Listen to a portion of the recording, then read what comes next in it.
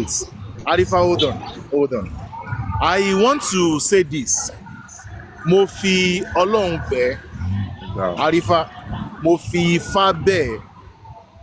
You get anything tó bá wà lórí ọ̀rọ̀ yìí, take that correction, whether insult or is not an insult.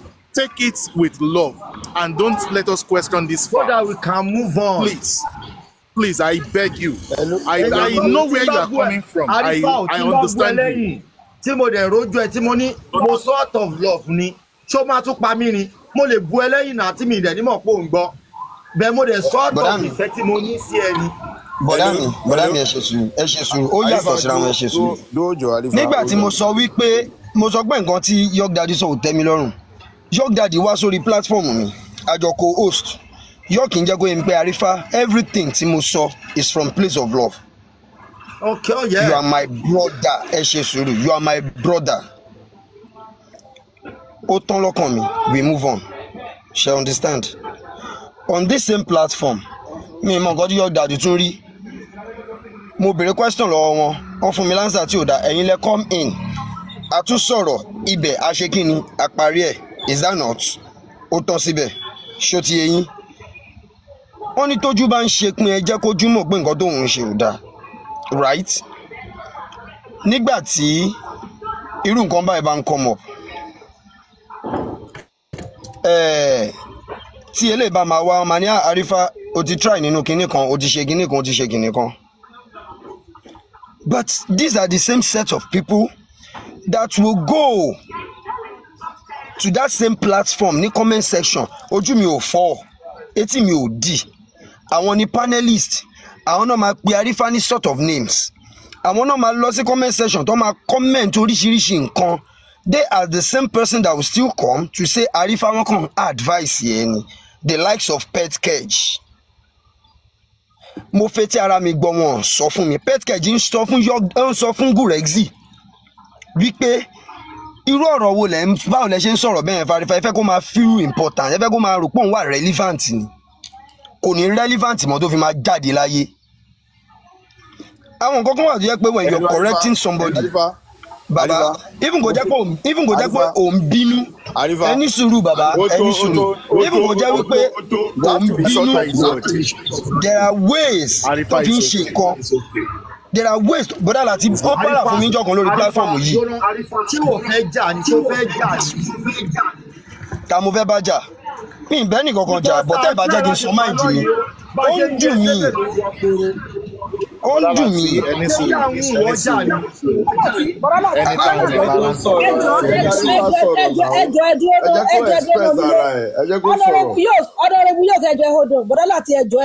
Ẹ jẹ́ kí Arifa Paul health ẹ̀ jáde, ẹ jẹ́ kó sọ nǹkan tó wà nù máìdí ẹ̀ kára ẹ̀ fúyẹ́, ó léwu, ẹ jẹ́ kó sọ kára ẹ̀ fúyẹ́. Tó bá ti sọ kó dẹ̀ tán bọ̀ lẹ́yìn eléyìí tó bá tún lọ sọ àjẹ́ pé is an evil. But ẹ jẹ́ kó sọ kára ẹ̀ fúyẹ́, I know what I'm saying. Ẹ jẹ́ kó sọ jáde kára ẹ̀ fúyẹ́. Kọ́ dẹ̀ sẹ́ẹ̀tù ẹ̀ kó parí. Àwọn ọ̀rọ̀ kan wà tí ó yẹ pé kò yẹ kéèyàn máa sọ àsọtún ẹ̀. Gbogbo ọ̀rọ̀ kan léèyàn ń sọ síta. Èèyàn máa wọ́n bá ní kí wọ́n jèkúrú kó tán láwo, kò dáa ká tún máa gbọ́n wẹ̀ sí lórí pé kó sọ tẹnu ẹ̀ tán. Ó ti give idea what he doesn't like. Ẹ̀gbọ́n mi yẹ kó sọ̀rọ̀ ẹnu ẹ̀. Ọ̀ya mo ti gbọ́, ọ̀ya máa sọ̀rọ̀. Onílé, please let's hold on, please. Let's power tap everybody, please. We are over 1,000 here, please. This like is it was on 260. Ode Tushi 260 something by. Please let's power tap everybody. God will bless you as you're doing that. Now Arifa, please, like I said, Obe okin mi ni kun agba. Then if you are saying no, because please, only let this guy talk. Please, I beg you, hold on, I beg you. I beg you, hold on. Just go say her mind there now. Let him talk. Hold on now. Hold on. Me, ni one is sorrow. Arifa, you will talk now, but please, dear, Hausa will say kadan. Arifa, your mind there is not there. Spill it out. Say your mind so that you be healed. Say it out, please. Not there. Baba, mo tẹ ẹ̀sán ọkọ ọmọ ó ti tán. wàláì dàláì mo ti gbọ́ gbogbo èyí tó dàbí advice níbẹ̀ máa mú lò èyí tó dàbí èébú níbẹ̀ máa fara dà á wọ́n ní téèyàn ò bá rìnrìn bẹ̀sẹ̀bẹ̀sẹ̀ wọn ò ní bẹ̀ níṣẹ́kíṣẹ́ so kò sí wàhálà nǹkan mọ́ mo ti gbọ́ and we move on. Thank you so very much, Brother Lati, and thank you everybody. And if there's any way Tarifa to share anybody, I am highly sorry. Life goes on. Eshegun, Brother Lati. Thank you very much. Thank you. What you want, Cherry, Arifa? Let me say this. If you like it, keep on. Hold on, Baba. Hello, my brother. Hello. Hello, brother. How are you? I'm fine. Yes. Okay, that's the Dublin, the body number. Okay.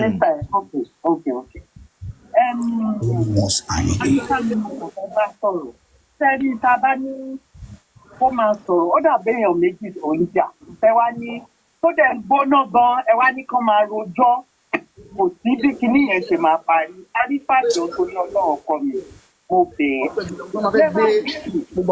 ẹ́. You are a gallant soldier in this movement. Just let go, please. Naimoli, if you are there, so you if you are there, all of you Joe, because in one man in fact, other some Casitala no lodo comfy pay. Take me girl, you know, baking consista don't say. Ṣé mo iṣẹ́ rẹ̀ ní tẹ́ dákọ̀ yìí ó like dragging ẹ mọ̀ pé máa ẹ hold on ṣé mọ̀ pé ńgbà tí tèmi náà tí mo lọ gbé Kàrímọ́ òun ló kọ́kọ́ bẹ́ síta ìyẹn fracas ti wà nínú ayé ẹ̀ kò lè sílẹ̀ fracas inú fracas ló ti wá kò mọ́ yẹn tún nǹkan ṣe kọ́ bà nǹkan jẹ́ ni ó bà nǹkan jẹ́ tó fi débì báyìí gan ni kí ni tó gbẹ bí ṣáwá jẹ̀bú yẹn. Brother mi solution. Solution. Wọ́n bá tẹ gba gbogbo èèyàn gbogbo yẹn. Ọ̀gá àmọ̀ ẹ sí gbogbo wa ní Dublin you provide solution any. Ìyẹn gan ó try possible best ẹ̀ kí your daddy kó bá mi jà nígbà tí ojú ogun le gan. Ó try ọlá yìí pé your daddy lo brain ẹ̀ ó dẹ̀ lo understand ẹ̀ fi bá mi deal. My darling brother, kí ló dé tá a ṣe pè é solution dẹ́? Kí ló dé tá a ní ojú àgbà? Solution náà máa ní problem. Jọ̀ọ́ sórí anything bá ti ṣẹlẹ̀ báyẹn ìwọ náà máa ń sọ náà wọn pé ẹni solution lásán náà àwa tá à ń gbèlú ìlàmọ̀ ẹni tí bá ti ṣẹlẹ̀ báyìí ìwọ pọ̀ tó pọ̀ sí that is nǹkan tó náà ń you may not know. Kẹjọ olójú àwọn tẹ́ni lẹ́nu yàn ká inú àwọn tó wà wájú mi ẹ ó dọ̀n mọ́mí ẹ ó dọ̀n orí social network la wà ọmọ tó bá ṣe pé àwọn eléyìí wọ́n rí the lips mi wọ́n gbọ́ràn sí mi lẹ́nu kì í ṣe àwọn tó ń bojú èèyàn jẹ́ ẹ má lọ síbẹ̀ yẹn ẹ sọ nǹkan tẹ́ fẹ́ sọ lọ́rọ̀ Àrífà ó ti yé yín. Gbogbo ẹ̀ náà ẹ̀yìn máa parí ẹ̀ ìgbà tí ti wà sí sísà mi rich grade ṣe bí gbogbo ẹ̀ náà padà parí. Àwọn àgbàlagbà làwọn yẹn yàtọ̀ àwọn àgbàlagbà. Gbogbo ẹ̀ àní mo wà lórí iṣu ẹ̀ ní ìjẹta. Àǹtí ẹ má wọrí ẹjẹ́ asọ́npa Tarifa yìí ẹjẹ́ àyànjú Tarifa yìí. Àrífà tó bá gbọ́ mi jọ nítorí ọ̀sán let's go. Ẹ má dáhùn èèyàn gòkè kan máa rojọ́ ní kúrò lórí ọ̀rọ̀. Bàálà ó tẹ̀ ti fẹ́ sí mi náà. Ní kúrò lórí ọ̀rọ̀. Àdẹ ní rí yanjú. Mo ní àdẹ tún ní rí yanjú. Exactly. Ẹ má gbéyàn ògùn kẹ̀kẹ́ máa rojọ́. Àrífà jọ nítorí Ọlọ́run. Ọkùnrin ní àyà ìgáláńtì ọkùnrin. Let's go. Ó ti tó please. Gbogbo àwọn tó kù náà tẹ́lẹ̀ ní kíní ìkùnsínú ó ti tó gẹ́ ráyè ṣe anything mọ́ dàgbà ní ìjà tó ẹ fẹ́ rí solution no a ti deviate God will bless you thank you my brother. Ẹ ṣé gan ma ẹ ṣé ma thanks ma. Ó yá Gùrẹ́sì ẹ máa sọ̀rọ̀ yín lọ ẹ má bínú. Ẹ ṣé so ọ̀rọ̀ tèmi èmi ò kì í síbi tí wọ́n ti ń bá àgbàlagbà wí bí ọmọdé ká sọ bẹ́ẹ̀ kò tán bẹ́ẹ̀. nobody should try to claim innocence or try to claim pé kìíní kan gbogbo every. ẹ ti gba táìmù mi o èmi lè yẹ kí n sọ̀rọ̀ I only want to. jọ Westo mi fẹ́ ká padà sórí ọ̀rọ̀ yẹn. Mr. Gurex ẹ sọ̀rọ̀ kan sí ìdẹ́ni yẹn láìpẹ́ máa bá àgbàlagbà sọ̀rọ̀ bí ọmọdé. torí ẹ pé ṣá mo ń sọ̀rọ̀ ẹ káàsán sir, good afternoon sir. lórí ìdúrà mi lórí ìdọ̀bálẹ̀ lórí ìdúrà mi dọ̀bálẹ̀. ẹ máa ń bẹ̀ mi sọ̀rọ̀ bí ọmọdé ìyẹn lè máa ń dùn mí gan bẹ́ẹ̀ rí mi bí àgbà ni kò yé mi. ìwọ bá wo abeg get out ìwọ bá wo. ṣé orí ìdúró ló sọ nǹkan tó máa ń dùnyàn ló ń dùnyàn títí ẹ ló sọ yẹn sá. sórí ìdúró ló ti ń bá mi sọ̀rọ̀ àbí dọ̀bálẹ̀. kódà ó fọwọ́ sápò ni o ó fọwọ́ sápò ń béèrè ẹ̀tọ́ ẹ̀ ni o. ẹ jẹ́ ká power tap everybody. ó dà mama respect ẹ bí àgbàlagbà tí ìwọ náà bá behave bí àgbàlagbà. wọ́n bá sọ fún ẹ kó ló. ó dẹ́yìn kọ́ lóhùn kúlẹ̀ fún pé nǹkan wà ń ṣọ́ọ̀ṣì òun gbàdúrà jẹ́jẹ́ ni. bùrẹ́bùrẹ́ liam. àìmí náà nìyẹn so Arifa jọ torí Ọlọ́run Yorùbá máa ń pòwe kan wọ́n á ní tó bá kọjú sí ẹ kó ta tó bá kọ̀yìn sí ẹ kó ta tó bá kù wọ nìkan kó tẹ́rù ara ẹ pa nobody can undermine your contribution àbí effort ẹ nínú justice for Mohbad you are one of the gladiators tí à ń rí pé ó ń ṣiṣẹ́ on the field and off the field like we have few others tó ń ṣe bẹ́ẹ̀ but let me say this. ẹ̀yin náà alábòsí ni ẹ̀yin náà sá lọ láti ọjọ́ yìí ẹ̀ mọ̀ pé platform yẹn exist láti jọjọ́ takùn ní káàkiri. mi ò sá lọ kẹ ìgbà tí n bá máa ráyè bírú nísìnyí ẹ pẹ́ díẹ̀ àbóyá mi díẹ̀ ni tí n bá máa dé bí aago 6 aago 7 ẹ ti palẹ̀ mọ́. ẹ̀jẹ̀ mo dẹ̀ adẹ̀ ń rí tẹ́ ń dì bọ́ǹkì bàbá káàkiri tẹ́ ń dì bọ́ǹkì bàbá. alẹ́ la fi ń dì bọ́ǹkì alẹ́ ni orí ẹ máa gbọ́ pé orí ibi kíní ni mo wà. ẹ má bínú ó ní ọ̀rọ̀ kan tí wọ́n ń gbé kiri lórí ìkọ̀tẹ̀ sọ tọ́dọ̀ àwọn èèyàn dẹ̀ fi ń. má interrupt mi. no mi interrupt yín ó ní kankan tèmi kan fẹ́ sọ fún yín náà àtọ́ ń sọ wọ́n ní bíbá iná lẹ ti sọ. wọ́n ní ẹni pé wọ́n fi ayé prime boy play game ní kọ̀ǹtẹ́kà tó bá jẹ́ mi gan nǹkan tí mò ń sọ níbi tí mò ń lọ ni pé tí bá ní ká wo dúdú fún máa ti ọ̀rọ̀ adégun pípẹ́ torí tí bá ní kí n wo bí wọ́n play recording yẹn fún ẹ àbí wọ́n play ẹ̀ fún ẹ. so tẹ́mi náà bá ní kí n wo ìkọ́tà àwọn èèyàn wọ́n play recording yẹn fún ẹ pé mo sọ bẹ́ẹ̀. wọ́n play ẹ̀ náà tí mo fẹ́ tí ara mi gbọ́ clean clear. send ẹ̀ sí mi. mi ní ìjẹ́bí kọ́tẹ́ sọ ni ẹ̀yin náà máa rántí. àní send ẹ̀ sí mi tó o bá ní send ẹ̀ sí mi. ṣé o fẹ́ pa gùrẹ́sì ni. ẹni tó rí ẹ̀ tẹ̀ ẹni tó rí ẹ̀ tẹ̀ ṣe ọ̀rọ̀ òjò èmi kẹ́lẹ́ ọ̀rọ̀ òjò mi lójú ó mọ̀ so as I was saying ẹ jẹ́ ká jẹ́ kí bygone jẹ́ bygone and then ibi tí ìwọ bá rí pé ó kù díẹ̀ káàtó try láti adjust mi ní ìdásí sọ fún ẹ bá lè lé ní ẹ people look up to you for certain responsibility so you yourself ìwọ náà wò kò try láti neat up kò dẹ̀ mọ̀ but kíní kan lèmi máa sọ fún ẹ sórí whoever tó bá ti ń jáde tó bá ń bú bàbá Mohbad àwọn kan wà wọn ò fẹ́ fetí gbọ́ because of that pé bàbá yìí ló mú wa wá ẹ jẹ́ ká tiẹ̀ fún ní respect yẹn if at all tí nǹkan tó bá ṣe bá kù díẹ̀ káàtó there is a way we can try to reach out to him and advise him òun ni nǹkan tí mo rí pé Arifa lọ ń ẹnìkan tí wọ́n fẹ́ tí wọ́n rí pé ó ń drag bàbá every now and then tó yẹ pé yes tó bá yẹ pé bàbá yìí lè jẹ poison kò ti jẹ ó wá jẹ́ ni tó wá Arifa wá lọ ń bá ṣeré tó ń bá sọ̀rọ̀ but at least àgbàlagbà nìwọ náà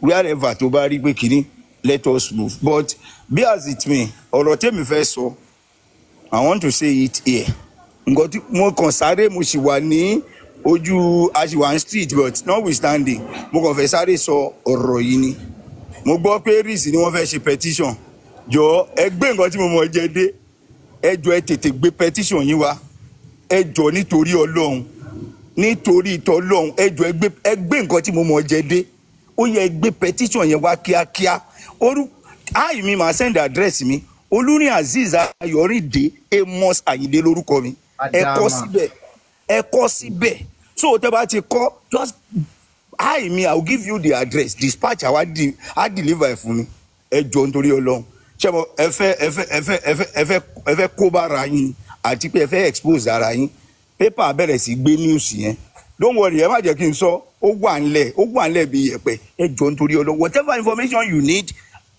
I'll provide it for you.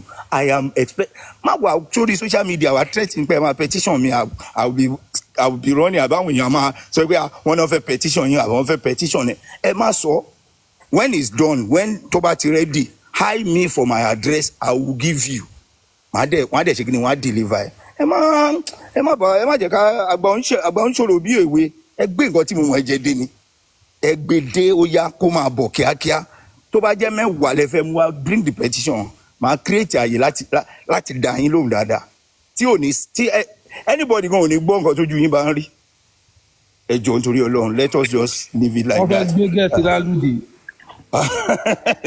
Anyway ẹ jẹ́ ká fìyẹn lẹ̀ onílé God will continue to bless you ẹ jẹ́ ká máa sí màá lẹ̀ díẹ̀díẹ̀ ká máa dẹ̀ wálé Ọlọ́run ló ń jàjà yìí language kan wà tẹ́ máa ń lò tí mi ò like ó tiẹ̀ wá sú mi báyìí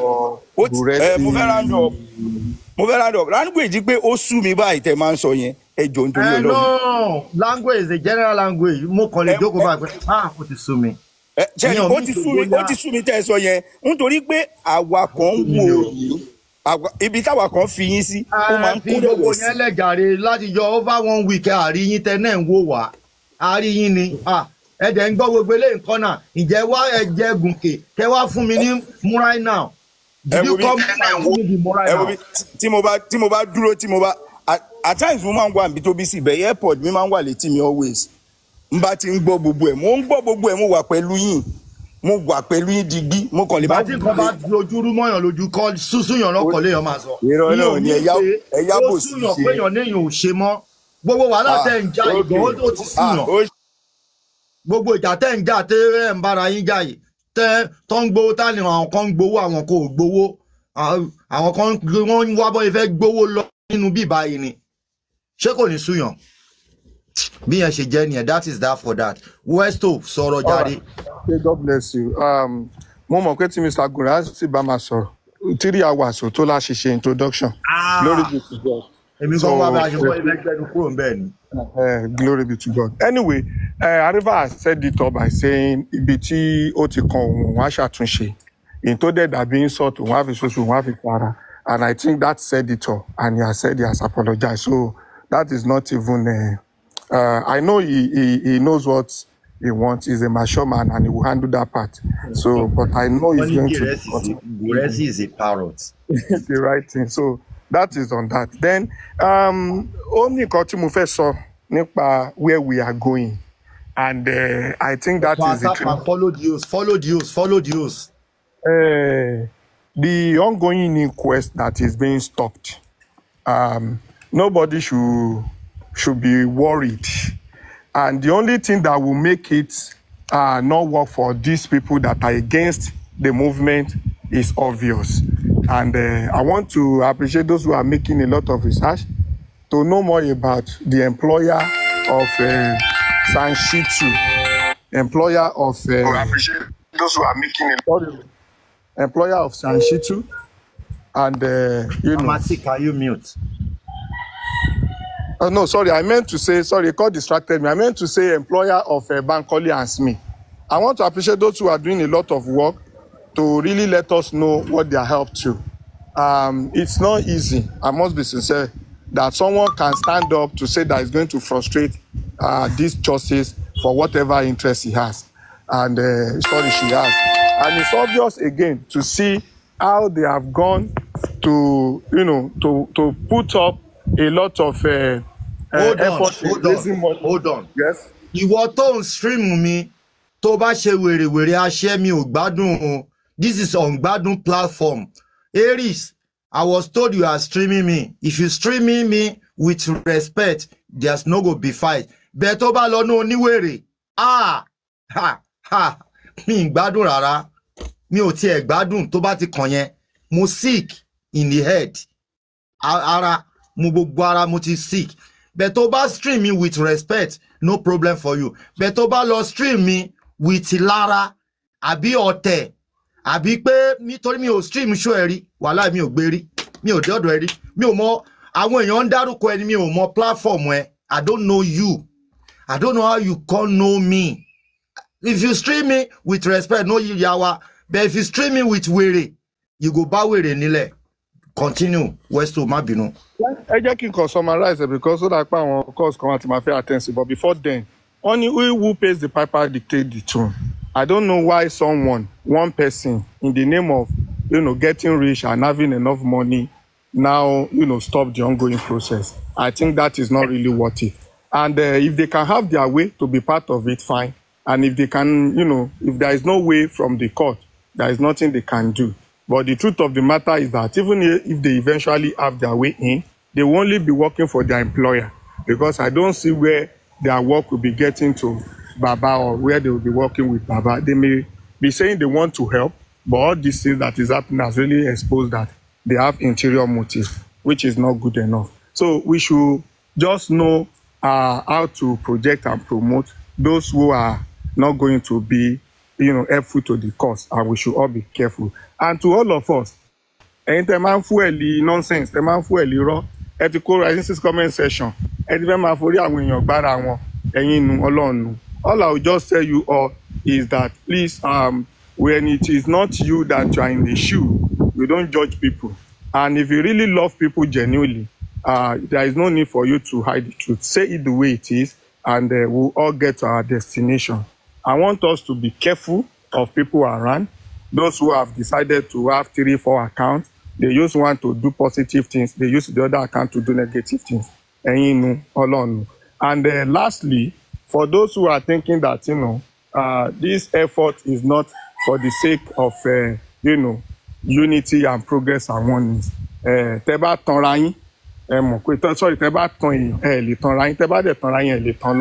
So going forward, ẹni tí gbogbo wa náà ni àmọ́ gbogbo wa náà ni àmì torí 1 mil, but ti ibi tí gbogbo wa bá ń ṣe sí tó bá kù díẹ̀ káàtó ẹ jẹ́ kí a lọ tún bẹ̀ ṣe. And I hope that by God's grace we all get to the destination. Once again, Arifa, you are the reason why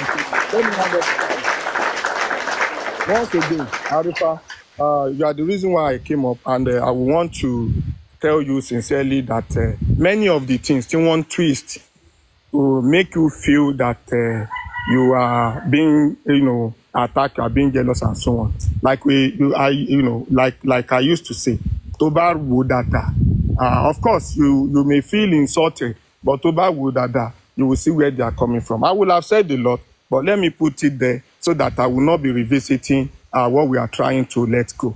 So, as a matter of fact, check well and be careful. Those who are involved, those who are causing this problem, also, they reached out to me in the past, but I tried to waive it, just like Prime Boy said, almost the same thing. And today, here we are. By God's grace, we are getting God favor. Ọlọ́run favor wa, Ọlọ́run dẹ̀ ní fi wá sílẹ̀. Let me mute for now. If I have other things to say, I will add it later. Thank you. All right, mommy, coffee. Coffee. Sister Coffee. Káàsán o. Jẹ́ wà pa. Adúpẹ́. Ẹ kúrọ̀lẹ́ everybody, the panelists, the commenters. Àwọn commenters gidi ni o, kò ń ṣàwọn rúsídà commenters o. Ẹ kúrọ̀lẹ́. Ọ̀gá. Mo ti gbọ́ gbogbo nǹkan tẹ́ sọ látàárọ̀, in fact, gbà tí Arifa tó sọ̀rọ̀ títí ẹ̀, mo ti wà convinced. Mo wà convinced enough láti mọ ibi tí gbogbo ẹ̀ tó ti wọ́ wá, tó ti ṣe yes, tó ti nǹkan tó ń ṣẹlẹ̀ dẹ́ mo fòye gbé, mo understand bó ṣe ń lọ, mo dẹ̀ understand bí Arifa bó ṣe wò pé àbí wèrè làwọn eléyìí. Ṣé rò pé gentility of a tiger is a kìnìkan ti tèmi? Ṣé rò pé èmi gan gbádùn ni? Ṣé rò pé èmi gan gbádùn ni? Èmi gan ó ń gbá lórí mi, kẹ́ má rè pé bóyá ẹ kàn fẹ́ manipulate mi o. Mo bó ṣe sọ̀rọ̀ yẹn, ó ti wá yé mi pé òun náà understand pé wọ́n fẹ́ manipulate òun ni. Aries how market, torí mo mọ̀ pé òun stream show yìí. How market? Toro tí ń sọ ìjọ́ wo ló sọ, ṣéjọ Sunday kọ́ ló sọ? Tó ti ń láòdẹ̀, oní loudspeaker lọ́fun. Tó ti ń láòdẹ̀ pé ṣe bó nìyẹn. Arifa ti fine way ara ẹ̀. ọ̀rọ̀ tó sọ yẹn àti audio tí mo wá gbọ́ lánàá yẹn statement tí Ada sọ yẹn òun ló yẹ kínú bí mi lánàá yẹn and kò dẹ̀ ṣe pé bóyá mo drag Arifa mo kàn wò pé nǹkan tí Arifa tó wá ṣàlàyé lọ́dọ̀ yín lé ní gangan lèmi fẹ́ gbọ́ láti ẹnu Arifa tí mo fi ṣe fídíò tí mo ṣe lánàá pé irọ́ o don't tell me it is true ṣó ti yẹ yín bẹ́yẹn. So Aries how market gbogbo yín ẹ̀ ń pé bíríkótó ẹ̀ ń pé bíríkótó ẹ máa fi Arifa ẹ máa pe Arifa ní group call group call ti báyé wọn jẹ́ group call ó ti báyé wọn jẹ́ ǹsà àwọn tó máa wà nù group call yẹn torí bí prime boy bó ṣe ń ṣàlàyé lẹ́ǹkan yẹn dó prime boy ò dárúkọ ṣáà ní pé wọ́n ṣáà ń pọ̀ sí ní group call wọn lè my own opinion kò lè àwọn group call yẹn wọn lè ju Andy Crunch Queen chairman wig na wig àtàwọn the host of others tọ́ ma rí wọn tọ́ ma ṣe pápápá tọ́ ma join mi ní. Good evening. Good evening. Wọ́n ṣe pé mi ò lè dárúkọ àwọn tó pè mí kò sígbà tó pè mí tèmi ò ní screenshot nípa àwọn òkú ilé. Àní wig na wig ó ń take glory. Ó ní èmi o, inú mi ń dùn ó ń take glory. Ó ní àwọn làwọn engineer. Ó ń bá yín sọ̀rọ̀. Okay. Ní màá mo lè send àwọn kinní yẹn fún Mr. Lati. Ẹ mọ̀ pé mi ò láìké máa torí mi sí nǹkan tí bá sọ báyìí ọ̀pọ̀lọpọ̀ ló ń dì mí. Send ẹ̀ sí Mr. Lati, màá gbà lọ́wọ́ Mr. Lati. Ayé gbogbo wọn máa bàjẹ́ ni send ẹ̀ sí wọn. But in Mr. Andy yẹn, ó ní ọ̀kan tẹ̀ dá ọkàn sí Mr. Andy. I don't have anything against him, but he has never called me on. Lóòótọ́, you can call me on private. Kàn má gbà kíní kan, stay on your right. That's what Mr. Andy yẹn mo rántí orúkọ ẹni yẹn. But in pé ṣe rí tí bá send the screenshot yẹn sí Mr. Lati tán máa rí àwọn èèyàn tó torí pé àwọn èèyàn tó máa ń bẹ́ẹ̀ gan máa ń piss me off. Send ẹ̀ sí Mr. Lati, màá gbà lọ́wọ́ wọn ayé wọn máa bàjẹ́. Mi pẹ̀lú bọ́ọ̀ máa tẹ̀ ń bring topic kan máa tún sọ fún máa sọ fún wọn kókè mo ní lọ́ọ̀yà ó yá lọ́ọ̀yà tèmi ò gbọ́ kankan lọ́ọ̀yà mi is ready to work kí lẹ́yìn fẹ́ fi support from your own side ibẹ̀ lẹ ti máa rí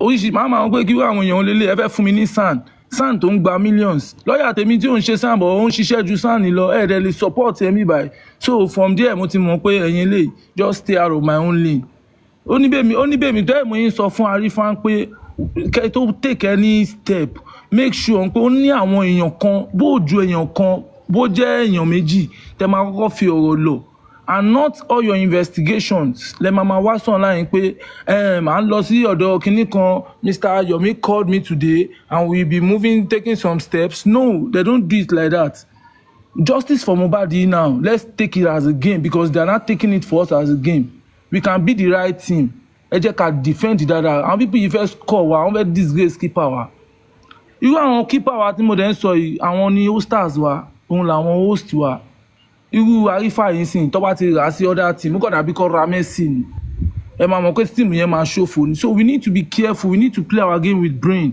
mo bẹ̀ yín torí tí wọ́n bá ra Arifa máa gbọ́ tó bá ra I'm just giving example tó bá ra Arifa bíi pé oní bíi Messi Arifa ò lè gbá kò lè rí géèmù yẹn play lọ́dọ̀ wọn gan kò lè rí play ẹ̀ náà wọ́n ti bà kàdé ẹ̀rí Messi jẹ́ torí bìkọ́ àwa máa bo Arifa bíi wèrè báyìí ni for example Mr. Lati for example àti Ronaldo wọn máa ń yọ ní bó ṣe ń play nígbà tó kúrò máa ń yọ sí wọn kò sí kan tó fẹ́ gbá tó máa dàbí ibi tó ti gbé dìde bí life ṣe rí nìyẹn so we need to be careful. mo sọ fún Arifa pé whoever tán bá báyìí lọ́dọ̀ wa lọ́dọ̀ justice kàn lè rí lò lọ́dọ̀ wọn kò lè wúlò fáwọn kò dẹ̀ ní wúlò fara ẹ̀ náà. ẹ tẹ̀ máa gbọ́ ná Mr. Lati for instant ni o for instant ká ní mo tún ní prime boy ká ní Arifa ó lọ sọ pé dandan sẹ́ẹ̀ àlóhùn lọ sẹ́ẹ̀ pé bóyá anything tán bá fi tù lójú pé bóyá kìíní yẹn wọ ojú ẹ̀ mo kàn fi ṣe example ní omi ò sọ pé bó ṣe rí nìyẹn o ká ní pé ó wá lọ eventually Arifa gan ní gbádùn bẹ̀ yẹn kò lè gbádùn ilé ayé mi wàhálà kò lè enjoy yẹ kò ní enjoy yẹ Àrífà ní kí ló dé òun ni mo lè sọ ní nǹkan tó máa fi ṣe. Òun ni mo lè sọ fún Prime Boy pé nígbà tó sọ pé bíi Messi ṣebí wọ́n bí kí Messi lè play dáadáa náà ṣe fẹ́ rà bẹ́ẹ̀ tán bá lọ ra Messi yẹn ò lè rí góò gbà débi kó máa gbá kọ́nà. No, Mr. Lati, no, kò ń yẹ pé parọ́ o. Báyìí ṣe rí gangan nìyẹn torí kò sí ìwọ tó bá ti gbàgbé orísun ni. Àrífà tèmi dẹ̀ rí kò ń ṣe Yíbò, kò ń ṣe Mọ́là, kò ń ṣe Tápà, Yorùbá pọ́nbélé ni tó tún jẹ́ ọmọ Fárídì. Tó tún jẹ́ ọmọ ìbílẹ̀. Kò gbọ́ kankan, so gbogbo wọn ní wọ́n pè yẹn ẹ jẹ́ máa fi sọ̀rọ̀ láti máa distract wa mọ́. Àwọn wọn ní wọ́n pè yẹn gangan ló ń build up àmọ́ èèyàn tèmi gan bá ń ṣe show lórí each person tó ń pè mí pàdé tó ń bá mi ọ̀rọ̀ gbìyànjú advice ti pọ̀ jù láyé yìí àwọn èèyàn wọ́n lè fún yàn lọ́rùn pẹ̀lú advice so tẹ́wọ̀n yẹn sọ pé not all àwọn ṣẹ̀rẹ́ àwọn host yẹn náà máa ń fowó tan ẹlòmíì tó bá ní kó fowó tan èèyàn láyé yìí ẹ má bínú ebi ò bá máa pa mí jù bẹ́ẹ̀ lọ tó bá jẹ́ pé lórí òótọ́ ni àbí orí òótọ́ yẹn ẹ lè fowó tàn mí lọ sí ìdírọ́ o mi ò fẹ́ mọ bí ìyá náà bá ṣe máa jẹ mí tó kí Ọlọ́run sọ pé ó yá èní ló máa kú tó bá bọ́ síbi irọ́ yẹn kọ́lọ́run pa mí kúkú kú mo mọ̀ pé gbogbo àná la máa kú àtẹni tó ń gbọ́ ló máa kú àtẹni tí ò gbọ́ tó bí i tó fi ẹ́pì sétí. Prime boy. Mọ́mí ẹ̀ mọ̀ kọ́ tí mi sọ ní we need to be careful because Àrífà needs to be very very very very careful. I swear to God Almighty. They report him to me every day to different people but èmi jẹ́ èèyàn Prime boy show many tó ń jẹ́ PS. Prime boy show many tó Prime boy jọ ṣé o tí kó anything fún Ghost ṣé o tí sọ nǹkan kan fún Ghost torí Ghost àti Wùmí àti ọba kan àti wig na wig wọ́n jọ ń ṣiṣẹ́ ni kò sí anything tó bá kó fún Ghost àbí tó bá sọ fún Ghost tí wig na wig ò ní mọ̀ torí wig na wig ń ṣiṣẹ́ fún Wùmí ni ṣó ti yé yín anything tó bá ti sọ fún Ghost wig na wig ti mọ̀.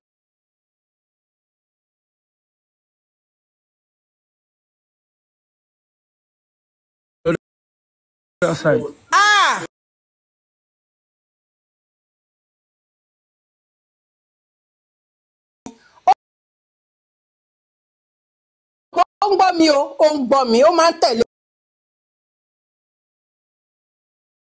mi kiri anywhere tí n bá wà ó máa ń tẹ̀lé mi kiri ni ṣó ti yé yín bẹ́ẹ̀ yẹn PS anything tó bá ti sọ fún ó ti sọ fún gbogbo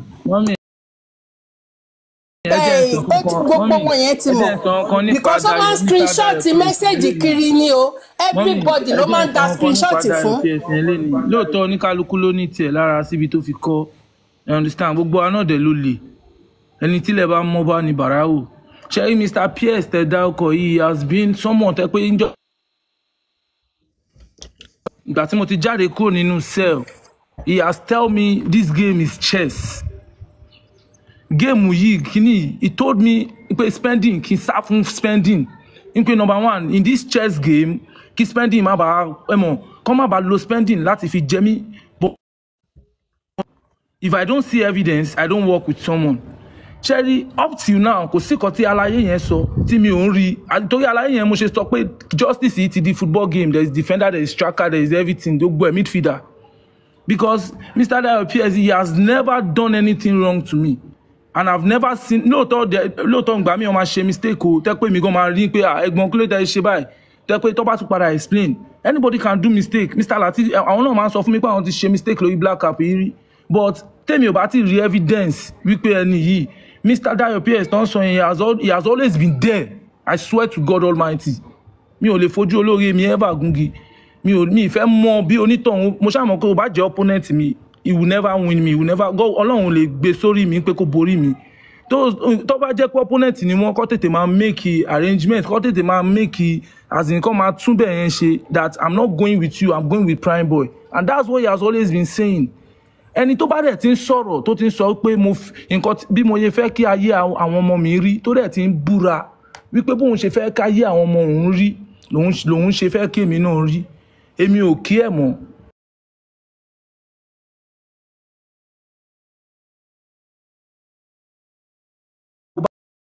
ayé ọmọ yín náà ṣe máa rí. So that's my own life. Anybody can die, anybody can sick, anything can happen to anybody. But gbogbo àwọn tó ṣokùnfà nǹkan tó ṣẹlẹ̀ tó jẹ́ ibi nínú ayé ẹ̀dá yẹn, Ọlọ́run ò ń fi wọ́n lẹ̀ o.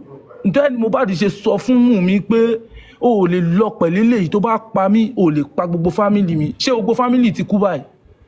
Mọ́mí kan fi ẹ̀yin ní family Mr. Lati. Bó sí ó dá gbogbo àwọn tó ń jí tó ń open platform for justice for Mohbad every day, they are Mohbad's family.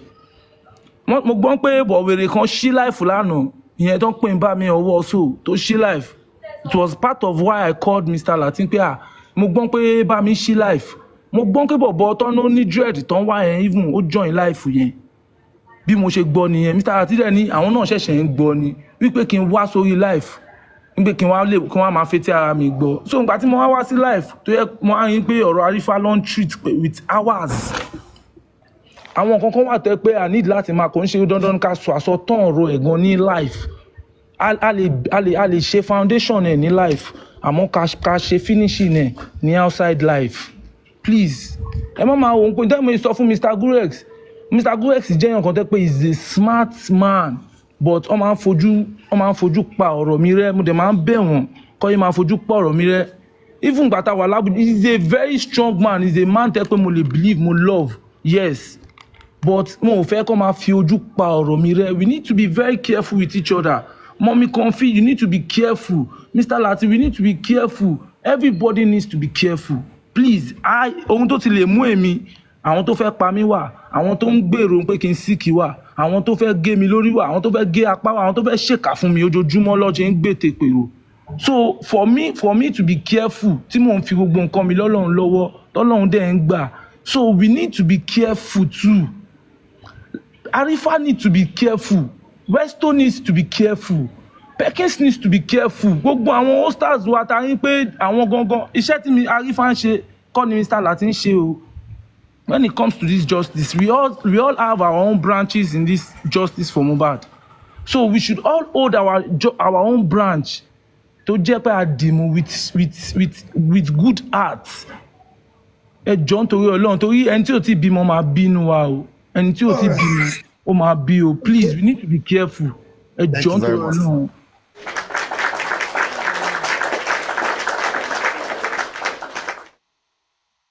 So, Prime Boy ti sọ̀rọ̀ onílé go on. Prime Boy ti sọ̀rọ̀. Prime Boy, God bless you. Thank you so much for that. Ọ̀rọ̀ àgbà ni. You get. Forget wípé bóyá YouTube ṣì ni wá. Ọ̀rọ̀ tó jáde lẹ́nu ẹ̀ ọ̀rọ̀ àgbà ni. Everybody needs to be very careful back to back. Gẹ́gẹ́ bí mo ṣe rí nínú comment section. Téèyàn kan kọ lẹ́ǹkan yẹn. So God will see us through. Lágbára Ọlọ́run. Thank you everybody. Tẹ́ fìfẹ́ parí ọ̀rọ̀ yìí. Mama tí nǹkan mama tí. Gbogbo àwọn tán wọ́n ti ń expect wípé yes wọ́n ti expect pé ọ̀rọ̀ yìí máa dé bò mí but. Ẹ má bínú onílé o.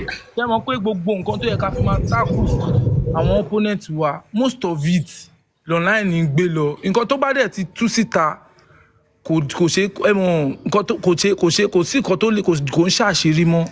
So me be saying we should be careful. Mo fẹ́ kí everybody jókòó níbi tó wà èèyàn close to 1K ló ń wo everybody ẹ jókòó tẹ̀dẹ̀ mọ̀ pé ẹ̀ ń wá justice lóòótọ́ search your mind. No, figure out people that you are talking to in this justice. Make assignment in each of them. Make him pé okay, ọ̀rọ̀ wo lẹ́ni yìí ti bá mi sọ. Ṣé ni truly wà fún justice lóòótọ́? We need to be very very fucking careful. Being careful. Tí mò ń sọ ìkó ń ṣe pé kéèyàn kan kó wà ní life kó máa ṣọ́ ọ̀rọ̀ tó máa sọ. No, that's not carefulness.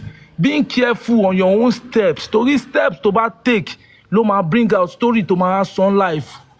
Torí steps tí Arifa take ló jẹ́ kí rẹ́dẹ̀rẹ́dẹ̀ yìí ló fẹ́ fi máa rẹ́ Arifa lára.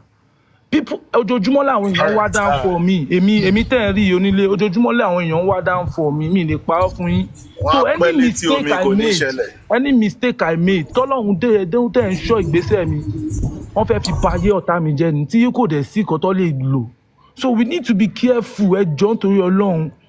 Ẹni bí èmi ṣe wà yìí ẹ̀yin tẹ́ ń jà fún mi gangan ló ń tákù ju èmi ọ̀dà àwọn tákù àwa mọ́ àwọn tó ń jà fún àwa tó ń tákù gangan ló ń dojúkọ báyìí ẹ má jẹ́ a máa sọ pé eléyìí ṣe báyìí nígbà tí there was a time Mommy Jokem called me and she was not happy with me.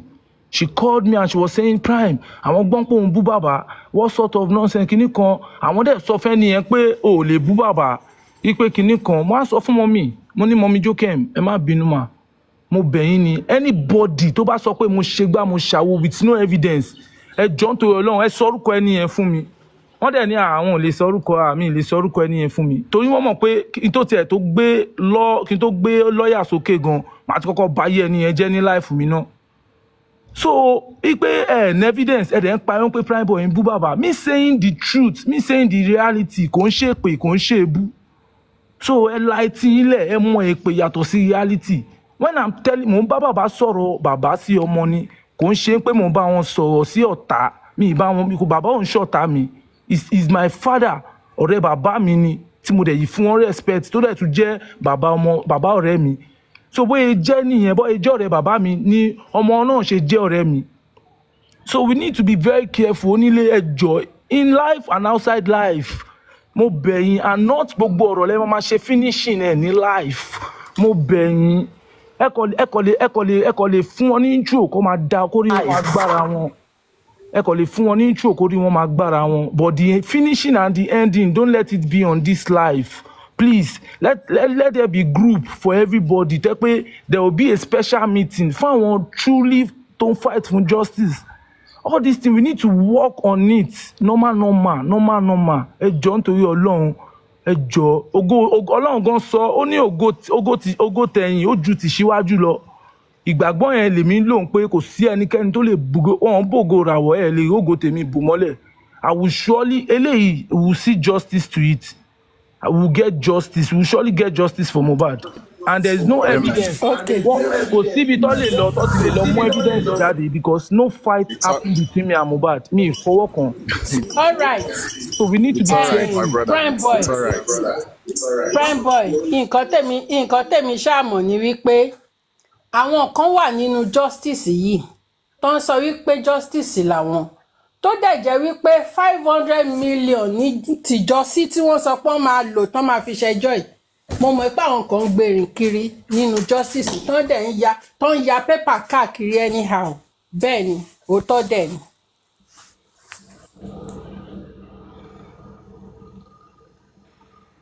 $500 million mà kò yé mi, owó yẹn nìkan ni mo gbọ́ mà. Wọ́n mi ẹ̀kọ́ mi gẹ̀ má bínú mà. Nǹkan tí mo sọ ni wípé 500 million naira tá a gbọ́ níjọ́sí tó tí àwọn kan sọ pé àwọn máa fi ṣẹjọ́.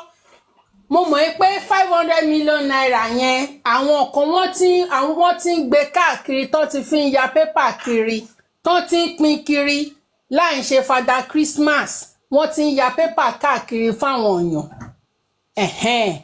So nǹkan tí mo kàn fẹ́ kó gbọ́ nìyẹn. Wọ́n pín owó káàkiri wọn kì í ṣe Father Christmas o bọ̀ wọ́n pín owó kiri àdẹ̀mọ́ interest wọn o. Sherry very dark man. Sherry very dark man. Don Jazzy ló tẹ 100 million. Ìgbà tówó yẹn kù tówó yẹn wà ní 70 million.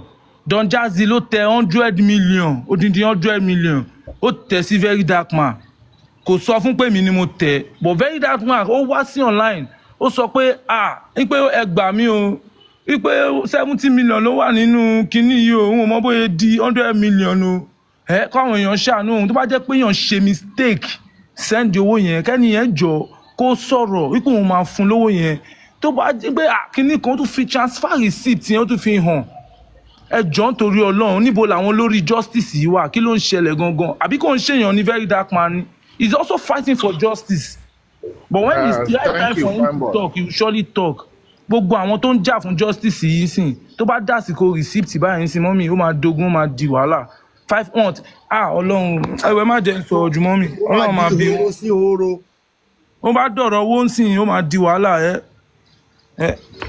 Thank you everybody. Ọlọ́run ló ní ká ní irú ẹ̀yin irú àwọn Mr. Lati irú àwọn ọmọ mi kan fi irú àwọn àgbà kan nídìí justice yìí. Wọ́n ní àgbà kì í wà lọ́jà kó rí ọmọ tuntun wọ Yorùbá òun ṣọ̀dẹ̀ o àwa gangan lọ́mọ tuntun o mo ò bá pé 40 years old ọmọ tuntun ni mí lójú àwọn kan ẹ lè máa wò mí hàn kó rí mi wọ́ lórí nǹkan tí mi mọ́ mi mẹsẹ̀. ó ní dárúkọ mi ṣé ò ní dárúkọ mi. Mr. Gues ẹ̀yin fẹ́ kó rí mi wọ́ ni ẹ̀yin kan lè bá mi wọ́ orí mi pẹ̀lú rọ́ọ̀bù ojoojúmọ́ lẹ̀ ń wọ́ ẹ fẹ́ wúrọ́ ọrùn mi ni. ẹ mọ̀ nǹkan tí mò ń sọ Mr. Gues ẹ̀yin gan with the little time ta spend together ẹ ti máa mọ owó èèyàn tí mo jẹ́ ẹ ti máa mọ nǹkan tí mo lè ṣe láì parọ́ láì sí àníyàn torí mo mọ̀ pé smart man ni ẹ lè wà pẹ̀lú mi pé ẹ̀ ń bá mi rẹ́rìn nǹkan mi lè ń ṣọ́ mú mọ̀ yín. ẹ smart ju ogbó mo mọ Mr. Gues smart gan Mr. Latia mo mọ̀ nǹkan tí mo sọ. Bátìrì ti tèmi ti fẹ́ kú ẹ̀jẹ̀ sáré ṣe nǹkan tó kù tí mo fẹ́ ṣe kí n lè máa lọ mo wà ní 7%. àwọn gan máa lọ sìn àwọn gan ti tó gẹ àti parí. àti ìṣe continuation ti mama tí tá ń ṣe lánàá ọ̀bọ̀dá láti. hold on mo ń bọ̀. ẹ má gbèsè káyà ẹ má gbè. mo ń gbọ́ ẹ. mo ní tó bá jẹ́ pé mo mọ̀ nípa anything about Mohbad's death Mr. Gues will be the first person to see any signal apart from signal with evidence with everything he will be the first person so for him to come out and be saying prime boy yẹn ọmọ gidi ni kinní kan mi lóòótọ́ mi ń ṣe ọmọ gidi o àmọ́ tó bá ó láwọn ibì kan tẹ́ pé mo ti jẹ́ ọmọ gidi ó láwọn nǹkan kan tẹ́ pé àgbà bẹ́ẹ̀ jẹ́ àgbàlagbà yẹn máa rí inú wà mí ẹ máa mọ̀ pé ọmọ yìí ọmọ gidi leléyìí o. mo mọ nǹkan tó lè ṣe mo mọ nǹkan tó lè ṣe. ó ṣe ọ̀rọ̀ pé èèyàn ń fagbó àbí èèyàn ń mọtí kò ń ṣe ọmọ gidi o. kì í ṣe bí kẹ́mi èèyàn wá tọ̀wọ́ ẹ bọ́ láyé àbí kó gbọ́wọ́ sókè nàyàn no. ní ilé ẹ lọ béèrè lọ́wọ́ gbogbo àwọn tí mo ti bá ṣeré láyé mi tó bá dásìkò jà báyìí torí pé ìbínú mi lè nu ẹ kò ìwà láyé mi lè nu ẹ mi lè ever fọkàn instant at that same point ẹ̀ṣẹ̀ tó ń pààyàn ọwọ́ wa ló wà ẹ̀ṣẹ̀ wa máa pa ẹni orí ìjókòó yẹn at that same point ò ní escape. prime boy ó ti tó máa sọ̀rọ̀ jù máa sọ nǹkan mi torí tó bá tún yí tó bá tún yí jáde prime boy ó ti tó ibi tá a ti máa ń jà nìyẹn ibi tá a ti máa ń jà nìyẹn mo ló tó. Mr. Gues kí mo bá di tó lè sọ pé prime boy tẹ̀lé mi lọ sórí stage. àníwọ̀ má wọrí sẹ́ prime boy ó ti tó sẹ́. ẹ má bínú jàre ara ti ń kan mí nìyẹn. má jẹ́ kára kan ẹ́ Ọlọ́run ti dá ẹ láre. anyway máa jẹ tó kí kó máa jẹ kó máa. ẹ kú àtàárọ̀ Mr. Gues ẹ má bínú ẹ jẹ́ sáré sọ ilé ìtọ́jú mi lè pẹ́. mo kí gbogbo yín pátápátá ẹ ṣeun gbogbo ẹ̀yin olólùfẹ́ láti snap gbogbo ẹ̀yin tẹ́ ń jà fún justice ẹ ṣe gidi gan gbogbo ẹ̀yin tẹ́ dẹ̀ ń support àwọn tó need help lórí platform káàkiri náà àti lórí platform yìí ẹ ṣe Ọlọ́run á máa ràn yín lọ́wọ́ lágbára Ọlọ́run ẹ má jẹ́ ká gbàgbé ìkan lára àwa tá ń jà fún justice Mama T tó lose bàbá ẹ̀ during the course of this justice for Mohbad tó dẹ̀ ṣe ń wà upright even àná èyí gan ó ti wà ń bí despite the fact wípé week ta fẹ́ mú iná fẹ́ ṣe burial yẹn tó dẹ̀ ń lọ tó ń bọ̀ so we agreed lánàá bọ́dá láti wọ́n raise ẹ̀ wípé ṣé a lè ṣèrànlọ́wọ́ kan fún ni tí àwọn tí Ọlọ́run dẹ̀ máa bùkún fún kan tí wọn ò ní ná kan tán kan tó rí kan tán ti bẹ̀rẹ̀ sí ní ṣe látànà àwọn tí wọn ò ní rí jàǹbá lórí ọmọ lórí ọkọ lórí aya wọ́n ti bẹ̀rẹ̀ sí ní ṣe látànà so àwa extend ẹ̀ sí ní wípé tá bá ti wà ń bí lẹ́nìí àwọn tó bá kù náà wọ́n á lè support woman yẹn fún program tó fẹ́ ṣe so ẹ jọ ẹni tí ó bá nífẹ̀ẹ́ láti support woman yẹn Mama T lórúkọ ẹ̀ ó máa ń wá sí inquest ó máa ń wá sí anywhere account number láti fi sílẹ̀ yẹn ẹni tó bá fẹ́ bá wa fi 1 or 2 things láti fi support ẹ̀ ẹ jọ bá wa send ẹ̀ sí account number ká lè ràn án lọ́wọ́ we are one big family nìyẹn ó lè di lọ́la náà kémi náà sọ pé mo fẹ́ fẹ́ yàwó kejì ó dẹ̀ tún lè di next year kíní mo fẹ́ fẹ́ yàwó kẹta ó lè di ọ̀pá yẹ kíní. tó bá ní o fẹ́ fẹ́ yàwó kejì you on your own ni o lè ríran lọ́wọ́ bí báyìí. mo rí ibi dé sí mo dé sọ́wọ́ gbogbo yín nǹkan ẹni òǹdí púpọ̀ kínú bí ni náà sọ. so all right. ó dọ̀jọ̀ jẹ́ ń gbọ́ Lighton. láti snap okú ọ̀rọ̀ pẹ̀lẹ́. Thank you very much. Àtàná ni mo ti send message sí Mama T kó send account number sí mi mo gbúrò ẹ o. Lọ bá mi sọ fún nílé kó ní kó send account number ẹ. Account ẹ lè fi sínú account mi tẹ ẹ sleep ká send ẹ papọ̀ fún lẹ́ẹ̀kan náà. Oh, all right. Tògbà tó jẹ́ owó ẹ̀ ṣì wà lọ́wọ́ mi. Wọ́n ti da àwọn tó contribute lánàá. So màá lè deliver ẹ̀ fún papọ̀. Okay, no problem. Ẹ ṣé gọ́mà. Thank you very much. Mommy Lighton, thank you for all you do. God bless you. Ẹ ṣé gidi gan. Ọwọ́ yín á máa ròkè. Iṣẹ́ yín ò ní díṣẹ́. gbúrò ọmọ success. Lágbára Ọlọ́run. Onílé. Thank you. Yes, sir. Baba Guresi. Ẹ ṣé ẹ kú gbogbo ìgbà. Ẹ dẹ̀ kú tí Lady T. Èmi náà mò ń múra torí mi ò ń báyàn lọ ibìkan lọ ṣe ìnáwó bọ̀ mò ń try pé tí bá lè lọ màá lọ torí kì í ṣe èèyàn bẹ́ẹ̀. Ẹni tó ń fi iṣẹ́ àtọ̀nà ẹ̀ lẹ̀ kò lè ṣe kó má wá sí inquest. Ó máa tún gbé mọ́tò wá á tún kó àwọn èèyàn. Ìjọ tí bọ̀dá Yọ̀mí lọ sí ẹ̀ǹsà. Mọ́tò ẹ̀ lọ kó tí lọ́ kó mi sí. Inú mọ́tò ẹ̀ ló kó tí lọ́ kó mi lọ́ kó gbogbo ẹ̀ sí. And she was the last person to kúrò ńbẹ̀ yẹn ensuring that everybody tó wá at least wọ́n wà okay. So she's one of us fully tó dẹ̀ yẹ pé yes ó ń ṣe tiẹ̀ time tó bá yẹ ká fi ìmoore wọn ó yẹ ká máa ṣe and bo dey believe pé àsìkò yìí ni pé gbogbo nǹkan tó ń ṣe o you has not they've all not gone unnoticed. Ẹ máa gbọ́ Guresi mo ń tẹ̀ fẹ́ bóyá lè ra màálù kan fún bí báyìí. Why not? Kó kọjá agbára Ọlọ́run kí ló dé kì í ṣe ẹ wá mọ̀ ṣe rí woman yẹn eléèyàn ni o mo mọ ilé mo mọ̀ ọ̀nà ẹ o mo mọ ilé mo mọ̀ ọ̀nà ẹ lálá nígbà tí ẹ má jẹ́ à sọ̀rọ̀ jù torí mi ò ń ṣe. ẹ ṣáà fi sí máì pé ẹ máa lọ sí ibẹ̀. a ti sọ̀rọ̀ lágbára Ọlọ́run I will see what will happen but notwithstanding ẹ jẹ́ kí àwọn èèyàn ẹ jẹ́ ká gbárùkù tí ó dìsá ká jẹ́ kó mọ̀ pé justice for Mohbad tó ń pariwo yẹn at least àwa náà á dìde láti bẹ̀ fún. ẹ ó dọ̀ Guresi Erelu ti pè wọlé. ẹ ṣe. ẹ rà mà Erelu. hello. ẹ káàsán. Màá ṣe báwo ni ká sọ fún iṣẹ́ ọkọ ètò. Ẹ ṣé gan ma. Màá ṣe owó fún àkáǹtì ẹ̀kọ́ fún nídìí. Ẹ ṣé gan ma. Ẹ ṣé Erelu. Ẹ ṣé ma. Thank you ma. Bye. Mọ́mí Erelu ẹ ṣé o, ẹ kú gbogbo gbà gbogbo. Erelu tí máa dé. Pẹ̀dẹ̀ ń dáhùn. Erelu Oòduà. Mọ́mí ẹ pẹ́ láyé, ẹni tó bá wá ní pẹ́ ní pẹ́ láyé, akutu ẹ akó sẹ́nu tírélà. Ẹ dẹ̀ jẹun ọmọ lágbára Ọlọ́run. Gbogbo àwọn ọmọ yín wọn ò ní fòṣánlẹ̀ kú níwájú yín lágbára Ọlọ́run. Ẹrù tábí àmọ́ òkè ń tú wò wọn ò ní gbé ka yín mọ́lé lágbára Ọlọ́run. Ṣé rí gbogbo ilẹ̀ táwọn ọmọ yín bá wá tẹ̀ ó ti dilẹ̀ àánú ó ti dilẹ̀ oríire lágbára Ọlọ́run because you support us always. God bless you ma. Mọ́mí Erelu, thank you, we love you, thank you ma, God bless you, ẹ ṣé ma. Ta ló wà ń sálẹ̀ Tabawari ẹ má bínú o, ẹ má bínú. The rich also cry ma. The rich also cry. Tabawari bí kan tí bàtà ti ń ta yín lẹ́sẹ̀ láàrin ẹ̀yin àti Ọlọ́run. Gbogbo àánú tẹ́ ń ṣe fún wa yìí ní agbára Ọlọ́run. Olúwa bá wa bá yín bu òróró ìtura síbẹ̀. Ọlọ́run á dá yín lóhùn lágbára Ọlọ́run bó ṣe máa rí nìyẹn. Thank you ma. Ẹ jọ̀ọ́ ẹ bá wa fowó sákàǹtì yẹn láti support Mama T. Ẹ jọ̀ọ́ torí Ọlọ́run ẹ jẹ́ ká support ẹ. She's really trying. Obìnrin gidi ni. She's God trying. bless you. Bá ń ṣàdúrà fún Lighton. Lighton, ẹ ṣé gan ma. Ẹ ṣé. Like I said, thank you for all you do as well. Thank you.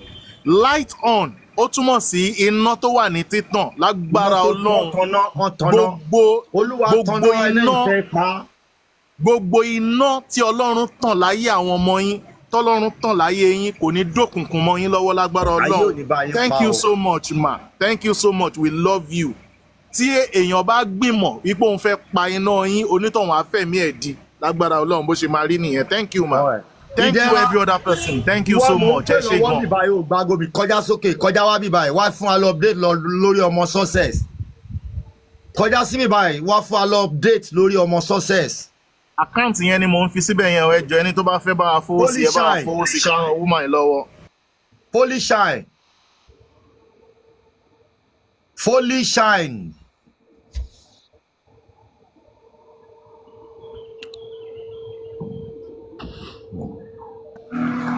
Abúlé láti ṣé mo lè sáré sọ wọn. Oya go on. Ẹ ṣé gan. Mo kàn ní kí n. Hold on dẹ́ra. Mo kàn ní kí n sáré appreciate everybody náà ni. thank you so very much Bobole. Ẹ ṣé mo dúpẹ́ o. Àárín wa ò ní dàrú. Thank you so very much. I really appreciate mo dẹ̀ everyone. fẹ́ kó rí Àrífà kó tó dúpẹ́.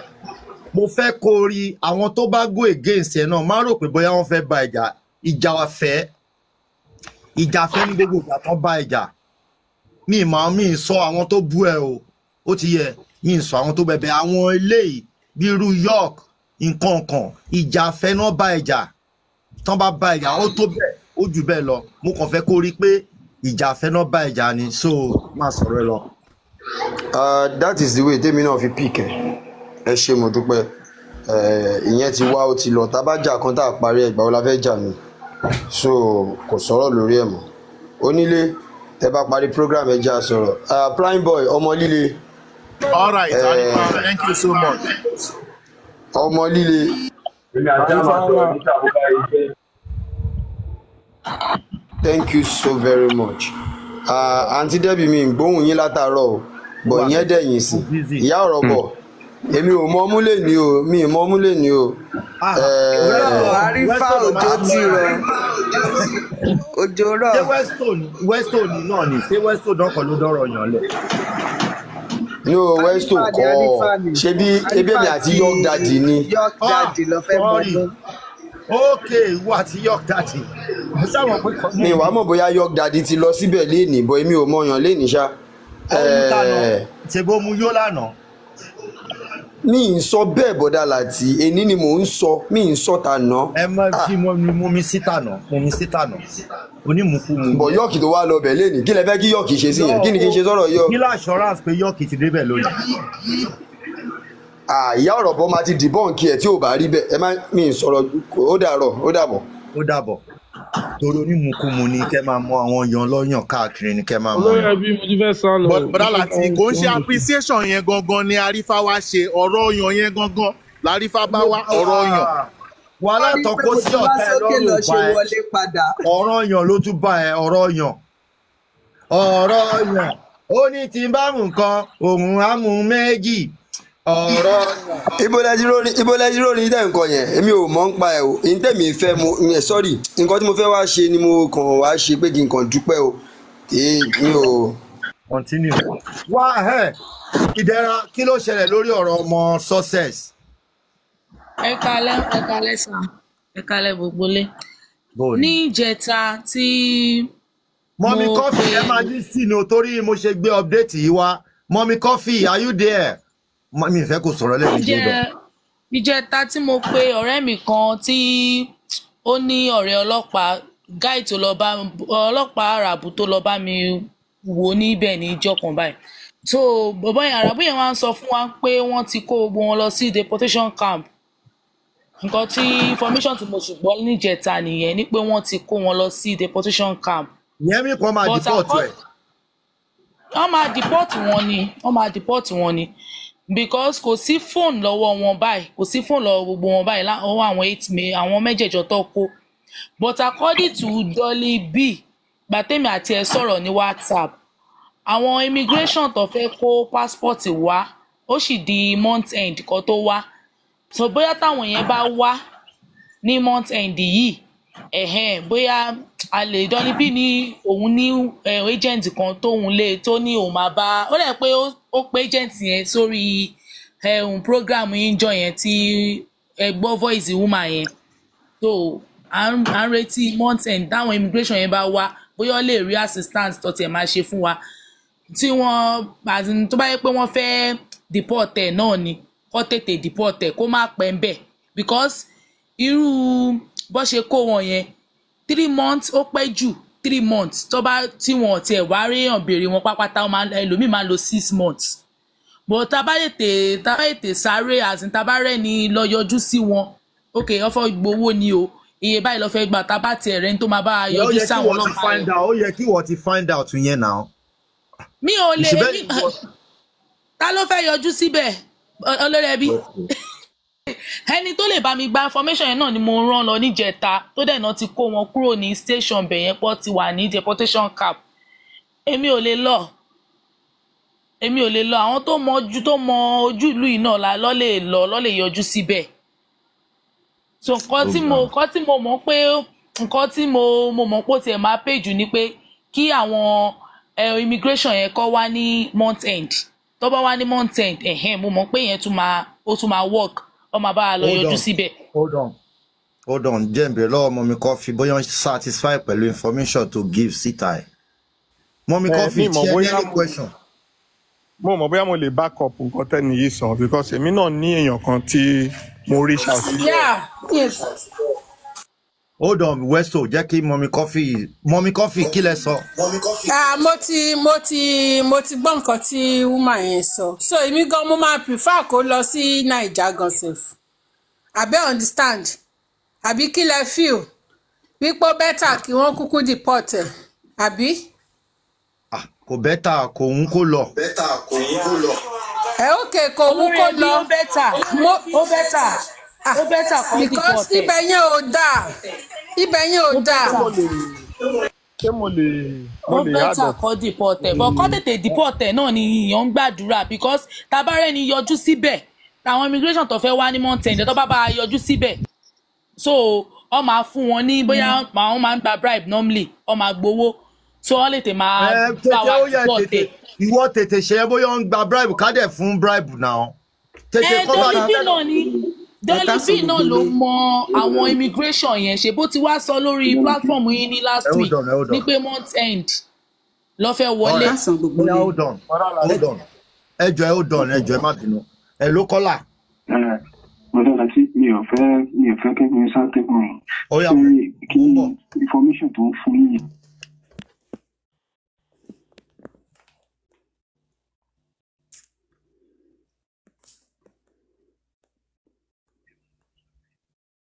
All right.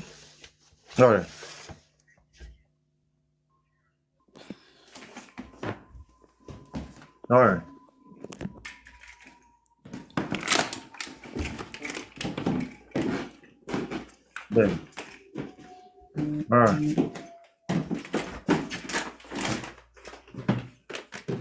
All right. Mo ti gbọ́ ni. Yeah, Ìdẹ̀ra, ó ti tó. That is that for that. Ẹ jọ̀ọ́ má bínú, ìlú wo lẹni yẹn wà? Iraq ló wà. Kí lẹ wí? Iraq. Gbogbo ìlú yẹn ò dáa tán bá ti mú bẹ́ẹ̀ yẹn ẹ jọ̀ọ́ kán tètè ra ticket fún because wọ́n máa ń fìyà jẹ wọ́n gan. Iraq, Cairo gbogbo ẹ̀ bẹ́ẹ̀ yẹn wọ́n máa ń fìyà jẹ wọ́n gan nínú sẹ́lẹ̀ ẹjọ́. Mọ́mí Golden 1 minute ma. Ṣé wọ́n ní ká má sọ̀rọ̀ lórí ẹ̀ torí ọ̀rọ̀ yẹn ló gbé mi wálé because I was able to talk to someone. Ló ti lọ sóko tẹ́lẹ̀ ni. Ọ̀rẹ́ ìbẹ̀lẹ̀ ni ẹ wà and the person is always on your life. Tàbá ti dọ́rọ̀ ọmọ success there, ó máa ń sọ. So ó ní ìdá ti sọ bó ṣe jẹ́ fún mi. In fact, ó sọ relationship àti distance tó wà láàrin àtọmọ success. So and he said something similar to the last one. Hold on. A fẹ́ pass information ìta jù. Díẹ̀. Ọ̀ya mọ̀ mi láìsàn. Bó ti fẹ́ sọ náà nìyẹn pé ká tètè ra tíkẹ́ẹ̀tì fún kó lè tètè kúrò ńbẹ̀ because táwọn bá ra tíkẹ́ẹ̀tì fún ìgbà táwọn bá ní owó àti gbé náà máa fẹ́ gbé. Torí ẹ̀ mo ìfẹ́ kí Dẹ̀ra bá wa tọpinpin ẹ̀ kó lè wọnú ẹ̀ lọ. My sister wọn tiẹ̀ kí n dúró dìgbà tó bá ti ní tíkẹ́ẹ̀tì pẹ̀lú passport kó máa lọ because wọ́n máa ń bá wọn sùn bẹ́ẹ̀ wọ́n máa ń ná wọn oríṣiríṣi ló ń ṣe fún wọn but tó bá ti produce tíkẹ́ẹ̀tì ẹ̀ ó ń lọ nìyẹn. Ìdẹ̀ra o. Ìdẹ̀ra. Go and work on ibi tá a ti lè jáde láti help ẹ̀ tó ti need wa jẹ́ ká mọ ibi tó ti need wa tó bá yẹ pé tíkẹ́ẹ̀tì yẹn náà ló need ká ra tíkẹ́ẹ̀tì fún. Dandan ni àwọn náà ló máa ra tíkẹ́ẹ̀tì àwọn ò ní ra tíkẹ́ẹ̀tì ẹ̀ dandan ni òun ló máa ra tíkẹ́ẹ̀tì rẹ̀. Ṣé wọ́n ti ṣe listing nǹkan bákan méjì ni number one lọ bá wa wò bóyá wọ́n lè béèlì ẹ̀ kẹ́ ẹ bribe wọn kán dẹ̀ filẹ̀ sínú ibẹ̀ yẹn kán má gbé lọ Nàìjíríà gangan ló pay. Láti sinẹ́wọ̀ kì í ṣọ̀wọ́n pípù yẹn lẹ̀. Ẹ ó dán ọmọ ẹjọ́ ẹjẹ́ ń bẹ́ni tó wà ń bẹ sọ̀rọ̀. Nǹkan tá a fẹ́ ṣe náà nìyẹn but àwa báyìí àwa náà tá à ń ṣiṣẹ́ báyìí a lè pògìrì yọjú sí station yẹn so a need the àwọn immigration tó fẹ́ wá ní month end yẹn ẹ jẹ́ ká ní sùúrù di month end tó fẹ́ wá torí ó fẹ́ kó passport tí wọ́n ti ó wá ní 3 months ago wọ́n wá ṣe passport fáwọn èèyàn. Ìdẹ̀ra bá yín sọ̀rọ̀ privately ẹ pass message tó bá nídìí fáwọn audience. Okay sir. Okay sir. Oya mama che ti sọ̀rọ̀ tán. Oya West o kí ló wọ́n fẹ́ sọ. No, ẹ máa kò ní ìdìmọ̀ listen and mo ti gbọ́ nǹkan tí ó ṣẹlẹ̀ lọ́dọ̀ tí ká comment section and what is going on ní other platform. So the best thing ni ẹ jẹ́ kí Ìdẹ̀ra tó bá yín sọ̀rọ̀ privately tó bá jẹ́ mọ́ kan tí public nígbà tí mọ̀ ẹ jẹ́ kán mọ̀ because of our own integrity and our safety too. So very important. But the summary ni wípé the caller that called me tí mo bá sọ lọ́hùn náà same thing tó sọ nìyẹn pé they have moved them to the camp to the deportation camp which is ẹni yẹn gan jẹ́ kó yé mi pé which is good for her and best for her based on nǹkan tó ju wọn máa ń rí lọ́hùn but ẹ jẹ́ ká round up ẹ̀ síbẹ̀ yẹn ẹ bá dẹ̀ ra sọ̀rọ̀. Thank you very much. Thank you. So that is that for that. Àti ṣetán. Go right, Mommy Godi. Ẹ sọ̀rọ̀ náà ẹ sọ̀rọ̀. Mo ti sọ nǹkan tí n fẹ́ sọ because àwọn ìlú yẹn náà ni. A ti parí bẹ̀rẹ̀ má bínú. Àkó ètò yìí ni. Èyí tẹ́ ń jayé Ọlọ́run mo nẹ́lẹ́dàá tèmi o. Látàárọ̀ tí mo ti jókòó ẹ̀yìn mi ti gan. Ẹ jẹ́ ń jẹun látàárọ̀. Olórí ẹbí. Balẹ̀ yín mú sí. No, pray more. Allow me that I greet everyone and may God continue to, crown our effort with success. God bless you. I want to go for now. TikTok Confi, Ariwa, Joye, Yarobo, my love. Prime, Omolile, Golden Ola, Joy Reality. I greet all of you. I have to go for now. God bless you. All right. Commenters, mo kí gbogbo yín náà, gbogbo commenters, Cyber Warriors, Keeper Warriors, I greet all of you. God bless you. Bye for now. Yeah. Bye. All right, thank you, Mr. Alati. Ẹ ṣé o. Hello, Kofi, Comfort TV. Please, Mr. Olori Ebi, please, what is going on? Who is in detention? Because you guys have been speaking Yoruba all through. Sọ pé pé ṣé wọ́n lè bribe wọn bẹ̀ yẹn ọ̀dà láti ṣe wípé yẹn wọ́n lè bribe wọn. No, ẹ má worry. Ṣé bẹ́ẹ̀ lẹ́yìn gbé ni? Ṣé mi? No, mo wà náà tó máa ń rescue èèyàn kan mo wà nínú rescue mission so Victoria ni. All right. Ṣé lè bá rescue lè? Ṣé rí bọ̀dà láti nígbà tó gbé kéèsì yẹn wá sínú group wa kéèsì yẹn wọn ò lè rescue because number one ọmọ sọ́sẹ̀ sákúrò ní ọ̀gá. Ọ̀rọ̀ ẹ mọ tó ṣẹlẹ̀ ẹ jẹ́ ká sọ̀rọ̀ lẹ́yìn ètò ẹ jẹ́ ṣe tán tí máa ṣe tán máa pè. Okay, ṣe tán kẹ̀kẹ́ mi. Mo ti fẹ́ ṣe tán láìpẹ́. Okay. That is that for that. Aṣíwájú Àríwájòyè. Yes, sir. Bralati. Joy reality. Maybe we should chat. I will chat to Joy reality. Okay, that will be fine. Thank you. Yeah, so let me leave this space for someone. Mo kí gbogbo lé o. Ẹ kúṣẹ́ takuntakun lórí ọ̀rọ̀ Lady Tenso ló jẹ́ kí n wá sókè. Nǹkan tí mo fẹ́ ká ṣe ni pé ẹ jọ̀ọ́ ìfàtọ̀ tó bá máa padà wá ẹ jẹ́ ká ní plan B fún tó bá dé fún any choice of any country tó bá fẹ́ lọ so that máa lè ní plan lórí ẹ̀ because now mo wà lórí platform kan tó ti ń sọ̀rọ̀ yẹn láàárọ̀ tó ń ṣe ẹ̀yẹ tó ń ṣe gbogbo ẹ̀ mo dẹ̀ mọ̀ pé kò sí náà tó bá dé náà ayọ̀ ló máa já sí fún at last gbogbo nǹkan tó ṣẹlẹ̀ sí ẹ ó lè ní nǹkan tó lọ́n fi ṣe fún so Ọlọ́run máa ṣe the best tó máa jẹ́ best country tó máa lọ tó dídẹ̀ máa ti àwọn opponent wa lágbára Ọlọ́run ẹ ṣé gan. Ẹ ṣé, thank you. Joy ṣẹfẹ sọ̀rọ̀ ni Joy reality. Yeah, I don't understand. I don't speak Yoruba. I was only saying that you guys can at least make us understand what you guys are saying in Yoruba. Everything is in Yoruba, so we don't understand. Yeah, what's going on? We feel nothing really going on. We just settle matter. Our people are fighting. We're just here to settle their matter, and we thank God everything's gone successfully. So no more fights. Okay. So that's what we just trying to do. We are settling fights between Arifa and public. So that's all. Okay, because Sister Kofi equally said to me she will reach out to me. Probably we'll have the time to talk about it. Thank you so much. I appreciate it. Thank you very much.